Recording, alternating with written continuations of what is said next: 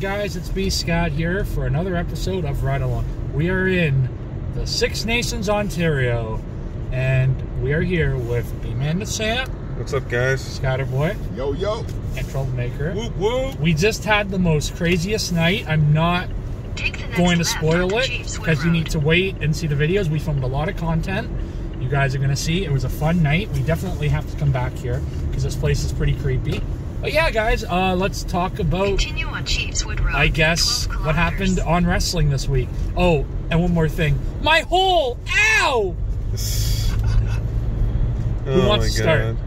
Me. Okay. Just talking about wrestling? Yeah, we're talking about wrestling. I think Edge is going to, I'm just going to say this right off the top. I think Edge is going for Roman Reigns. One, because, like B-Man said, Battle of the Spears, and also Edge has never won the Universal title, so I think it just makes sense. Yeah, it's a possibility. I mean, I do agree with that, but at the same time, I really don't know. I know he's not going after Balor, like, even though he was apparently on NXT. I'm pretty sure he's not going after Finn Balor, so that only leaves either McIntyre or Reigns. But speaking of which, we heard apparently the... Okay, this was a weird opening segment on Raw, because basically... Adam Pearce was there, and then he brings out Shane McMahon, of all people, right? I saw that. Yeah. So he brings out Shane, and then Shane's talking about, like, oh, we're announcing the Elimination Chamber match for the pay-per-view, and then they announced the participants, and Shane's just like, good job, Adam, I'm out of here, basically. I think that was just to make it a bigger feel with Shane McMahon. Okay, but that was weird, though, because then, like, and then he's like there, and then you see him in like a backstage segment after the commercial break with Drew McIntyre, and that's it. Shane's gone. Okay, so I don't know if I talked about this in like a previous ride along, but there was a moment on Talking Smack the other day where Paul Heyman pretty much told Adam Pearce that he had to make an announcement for the Elimination Chamber or he was going to get fired. Paul Heyman. Not even an authority figure. But Paul Heyman was making a point where it's like, you gotta realize, Adam, that Edge, like, it seems like he's pulling the strings for you and all this sort of stuff. It seems like Edge has the edge on you or whatever. You know? And then Paul Heyman's like, the WWE advertising team, they have to, then they have to start making the flyers, pressing it out, getting everything out there, whatever. So he's like, there's a good chance that you probably, your last working day might be like Friday Night SmackDown because you might be fired, and you got to start making executive decisions about the main event for the pay-per-view Elimination Chamber. I'm paraphrasing, by the way, and basically. With Shane McMahon being there and whatnot, I kind of felt like that Elimination Chamber match should have not even included the champion. I kind of felt like it should have been a #1 contendership for Fastlane. But hey, I guess Adam Pearce didn't have a lot of time to think on his feet, so he just kind of whipped something together. Like, doesn't it even make much sense to put Miz in it? Because if Miz wins, then like what happens to that Money in the Bank? Right? I don't know. I think that Miz should be at the end with McIntyre, and McIntyre beats him, and Miz is like, I'm cashing in right now. I want to continue, because that's never happened. So, or what if by chance Miz wins, takes that belt, goes to Mania, retains, and then at the end of the night cashes in on the Sunday night. Or becomes undisputed. Or he wins the belt, or he wins the belt. He defends it at Mania. He loses, then demands his rematch right after he loses and wins it back. Yeah, exactly. Yeah. I was gonna say, what I think, I don't see the point of Miz being in the match either because he is Mr. Money in the Bank. But what I'm thinking could maybe happen is, like, Miz is one of the first two that starts off the match. He gets eliminated right away, and then he comes back at the end of the match and cashes in. Yeah. That makes sense, too. I don't see. Actually, though, I don't see Miz like holding on to the title, going into. I think Miz with this Money in the Bank every week, I almost feel like he's gonna lose when he cashes in. I'm almost starting to think it's a fake Money in the Bank. Like, it's not a real thing, which is kind of upsetting because I want him to be champion. Well, he probably will be. Just I don't think it'll be anywhere around Mania season. But he doesn't have that much longer to cash in. He only has until the next Money in the Bank pay-per-view. Okay, so can you remind me again who exactly is in this chamber? It's McIntyre, of course, Jeff Hardy, Sheamus. And this is another thing. This is weird because the week prior to this one, they basically set up a match between Drew McIntyre and Sheamus for the title. Drew McIntyre, like you saw Sheamus like bro kicked McIntyre at the opening segment, and then Drew said later on, he says, "Okay, Sheamus, you want a match? You've got one." Yeah, so like what the fuck happened? That's WWE for you. Yo, actually, I saw a segment in the back where Sheamus was giving Adam some shit. Yeah, because you put him in the chamber match, and he was supposed to get he was supposedly supposed to get a one-on-one match with Drew McIntyre. That's what he was so mad about. Yeah, and I would be mad too. Yo, right? Like, what are you doing? Like, the match should have still happened. To be honest with you, yo, I think the chamber match, the participants are like the wrong people, man. Well, also we got names literally and threw them all in there. Yeah, exactly. Because okay, so here I mentioned McIntyre, Sheamus. Miz, of course, is in the match. Jeff Hardy and AJ Styles are all in the Elimination Chamber for the WWE title. So here's the thing. That's basically all their big stars. That's all they have. So, and people were talking about like, oh, what about qualifying matches? Like, well, who else do you see being in this match? Freaking Ricochet? They made him look like a doofus for like a month or two, and then he suddenly gets into a title match. Now, what I was gonna say is like, you should have people like Pro and Keith Lee. Well, I was getting to that too, because Matt Riddle and Keith Lee are both feuding with Lashley, and they're going to be in a triple threat match for the United States title on the pay-per-view.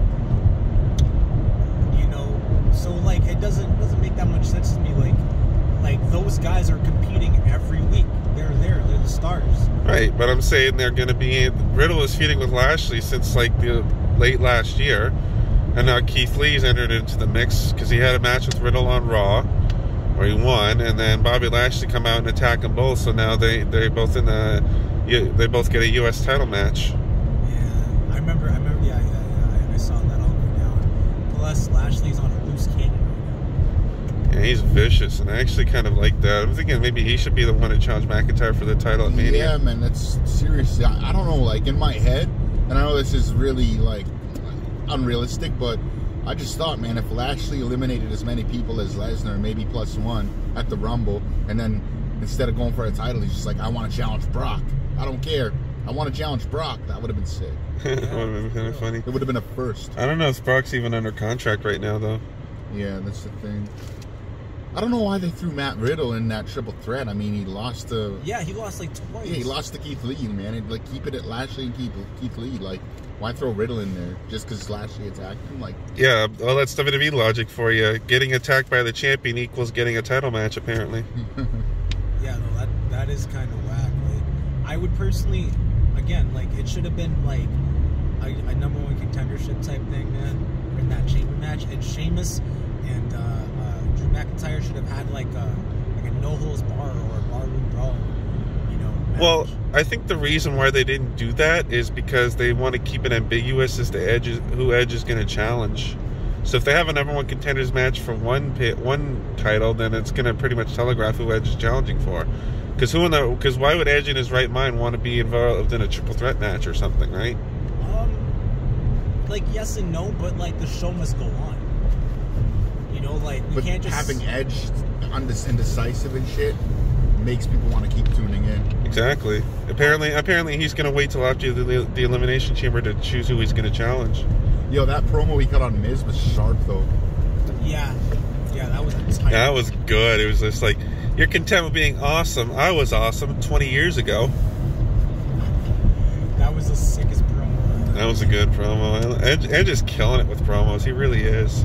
Yeah, he's a smart dude. He's like, he doesn't have the most like punchlines or slogans like The Rock, but he just comes to the point and says it like it is and speaks very intelligently, and I rate that. Almost like a CM Punk. CM Punk, I'd say, is better on the mic. It's hard to touch, but Edge is good. I agree. And also, so far, apparently, we've got a Raw Women's title match going on for the Chamber. Asuka versus Lacey Evans, which Lacey Evans got because she beat Charlotte Flair by disqualification. So, yeah, that's a thing. Kind of think that Lacey might win. Unfortunately, I'd rather see Asuka win, but I don't know. Lacey might win, and her and Charlotte will face a Mania. Yeah, I was gonna say, like, as much as I don't like the thought of having Charlotte Flair having another title opportunity, and as much as I like Asuka as champion, I have to be frank here in the fact that she hasn't really been able to do much with the title. That's not entirely her fault, but I think if it makes it more interesting, then yeah, I guess have Lacey Evans hold the title for a little bit so Charlotte can take it off of her at Mania. Yeah, and she lost to Alexa Bliss. Asuka, yeah. Yeah, a couple of weeks ago. So and then Alexa Bliss disappeared pretty much. Has a random feud going with Randy Orton that didn't even pick up on Raw, which was kind of disappointing.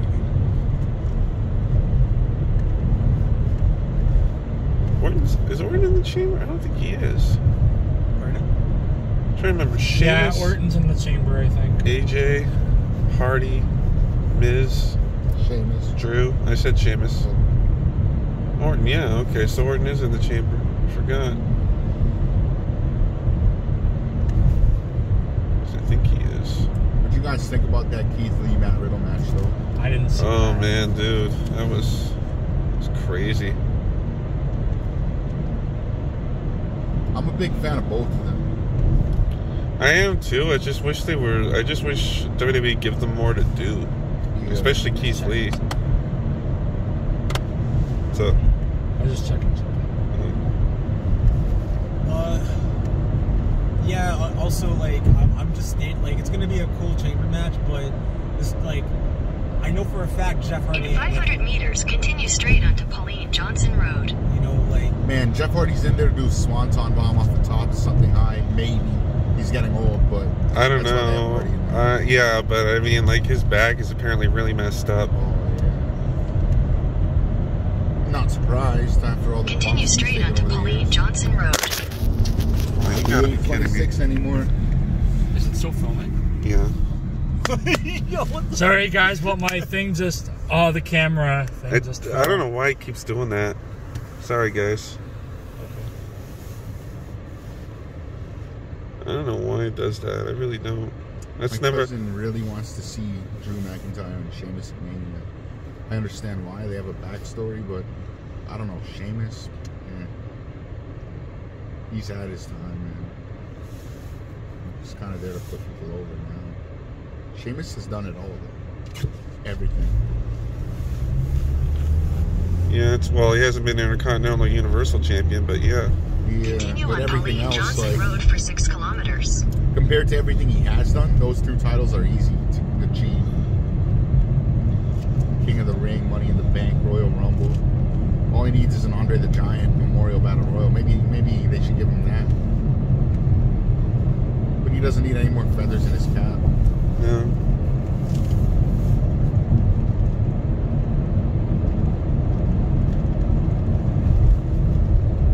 Fun fact, by the way, 420 is 69 days away.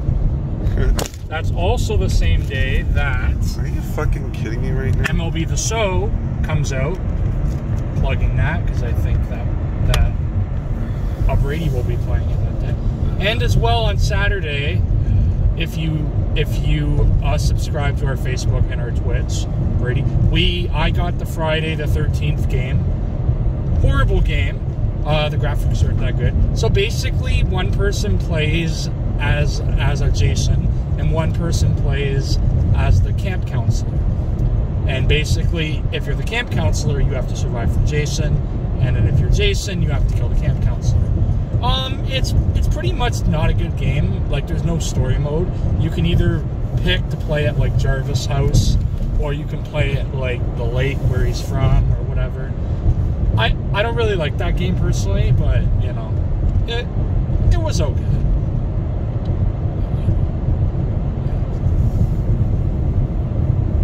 Man, I'm just a fan of that game because of like.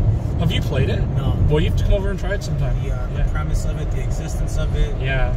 You know, like I look up to Jason as a horror role model. You know what I mean? Come over and play it sometime. Yeah. Also, speaking of horror people, there's this band called the Merkins. I don't know if you guys have heard of them. And basically, they dress up as Freddy Krueger, Leatherface, Jason, and they sing like different songs. Like they'll sing like a Backstreet Boys song. They do like Britney Spears, but like they do it like in their own horror way. If you guys go on and you subscribe to their Facebook. I think they're called the Merkins, yeah. Oh yeah, no, I saw some of their content. Yeah, it's actually pretty good. Yeah, they're funny as hell.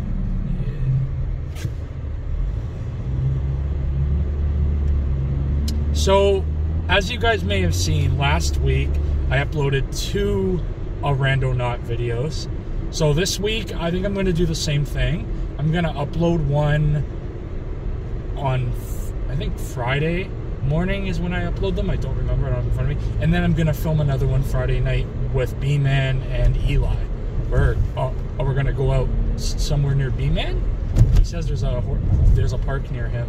Yeah. And yeah, we're going to film something out there. So yeah, can't wait for that. And maybe like we'll do some more Randonauts, who knows? Yeah. Yeah, so there's a thumbs down for me on no Alexa Bliss this past Monday. Oh, so what the heck are they honestly still continuing the Roman Reigns Kevin Owens feud? Yo, that was sick. Because you know what? That cannot rest after Royal Rumble. Okay, like Kevin Owens pretty much won that match. But he's already. I mean, it's by shenanigans, but he's lost 3 times. Yeah, exactly. Like if he's gonna fight for it again, he has to win it. They can't have him lose 4 straight times. Like makes him look really kind of, I don't know. And he does deserve it, man. Like Kevin Owens is sick. Yeah, what? He was only Universal Champion once. Yeah, man. Like give him another run. Roman Reigns has had like 4 Mania main events in a row. Give something to Owens, man. Like Owens is crazy. That's what Right, but I feel like they're Owens gonna. and Edge would be fucking sick. I think they're gonna give Reigns another main event because of the fact he missed it last year. Like he needs it. Oh, he missed it last year. He had 4 the year prior. Like, I don't know. Wait, 4 in a row. Who missed what last year? What? Roman, he missed the main event last year against Goldberg. Yo, what was the year that he fought Undertaker in the main event? 33. What WrestleMania are we on? 37. Yeah, it's just Holy 37. crap, where have I been? The only main event the only time he's been at a WrestleMania and hasn't been the main event was when he was starting out with the Shield, and then at 35 he was in the mid card with Drew McIntyre. And then of course last year, but he wasn't there last year. But I'm not even sure John Cena's had 4 WrestleMania main events in a row. Nope. I know he had 21, and I think 21 he wasn't even in the main event. Though. Yeah, that's true. 22 he was, and I'm pretty sure 23. Yeah, 23, 24 he wasn't, 25 He was he 30. wasn't, 600 meters, 26 turn he right wasn't, onto Lost Mile 27 Road. he was, 28 he was, 29 he was, 30 he wasn't. So we had 3 years in a row, but not 4. Speaking of 3 years in a row, we got the theme and the places for the next 3 WrestleManias. Yeah, I think one of them's Las Vegas, isn't it? I do miss those stadium shows. Take the next right onto Lost think we Mile all do. Road. Damn right. WrestleMania just has a nice feel into the stadium. Even if it's not the greatest show, the fact that it has that atmosphere just makes it like 10 times better just because, you know? And they're finally supposed to have fans 600 this year meters, too. Turn left I wonder onto if they're going to Thompson do that Road. Super Bowl thing where they have cardboard people. Yo, the Super Bowl had real fans there. Yeah, Some, it did. but It had some. cardboard people too, though. Yeah, you know, It did have cardboard people. So I would really like to see actual, like, you know what? Even though it's not me, I want to see people in that audience. WWE's already said that they're not going to have the paper cutouts. Really? So it's Yeah. going to be fans next to each other? Probably. Or like Yeah, that was kind of like. Take the next left onto Thompson Road, then turn right onto Alberton Road South. It's Thompson. Yeah. Yeah, Thompson. Yeah, I think that was kind of the cardboard cutout thing. I think that was kind of like, I don't know, because you had to pay like $100 to get your cardboard cutout. But I mean, like, what are the odds? Next right onto Alberton Road South. What are the odds that you're gonna see your cardboard cutout on camera, right? Exactly. Like, to me, if it's not on camera, it ain't worth it. Continue on Alberton Road South for 3 kilometers. No, but you know, like, here's the thing. If you're following someone, they will definitely get a photo of their character or themselves, cardboard cutout, sent to them, and then that will be shared on the socials. You know what I mean? So, like, fans of that person will be like, yo, Mike Tyson was at WrestleMania. You know what I mean? Like, I guess. Yeah, and it's just because like big celebrities, man, they got their followings and they're gonna show love regardless of, you know, whatever the content is, right? I think it's Orton and The Fiend at Mania, though. I hope so. So we know Orton ain't winning the Chamber. I would like to see The Fiend do something in the Chamber. Yeah, maybe he will. Anyways, does anyone else have anything to add? Anything else we want to talk about? Anything What exciting? happened on SmackDown? Not a whole hell of a lot. I don't even remember. Oh, Kofi Kingston's back on Raw now too, Yeah. so that's good. Yeah, I don't remember anything. I always thought it would have been sick if Kofi won Money in the Bank and cashed in on Lesnar and beat Lesnar as quick as Lesnar beat him. That would never happen on Vince's watch. You know. Oh yeah. Other than renewing the spark of Kevin Owens and Roman Reigns on SmackDown and Bianca Belair sharing some of her victory speech on SmackDown. I think I skipped most of SmackDown. Oh, I remember there was a triple threat Intercontinental title match. Big E versus Apollo and Sammy. That was a decent one. Who's the third person in that match? It was Big E, Apollo Crews, and Sami Zayn. Oh, Sami Zayn. Yeah. Yo, Sami Zayn's got one of the best characters right now, yo. Conspiracy theories. It's pretty funny. I feel sorry for the guy holding the camera. Because if he has to hold it all 24/7. Is that like a documentary crew? He's It's doing? just his gimmick. It's Yeah, not, I know. don't think it's real. Yeah, It's so funny. You know what's funny? When that guy first came, the documentary guys first came out, I didn't get a very good look at it, so I thought one of them looked like fucking Kevin Pillar, Oh. one of the old Blue Jays players. I thought it looked like him for a split second. I'm like, is that Kevin Pillar? Like, no, it couldn't be. But yeah, no, I don't think there's that much else really to talk about. Except next week we'll probably be doing our Elimination Chamber predictions, and I'm still working out the kinks, but I got an announcement. In 500 meters, turn right onto Wilson Street West. I got an announcement regarding that coming next week, so stay tuned for that, guys. So I think that should about wrap it up. All right, guys. I think we're pretty much out of Six Nations. We're now in Ancaster. Yeah, we'll see you guys later. Peace. Peace out. Peace out, guys. Take the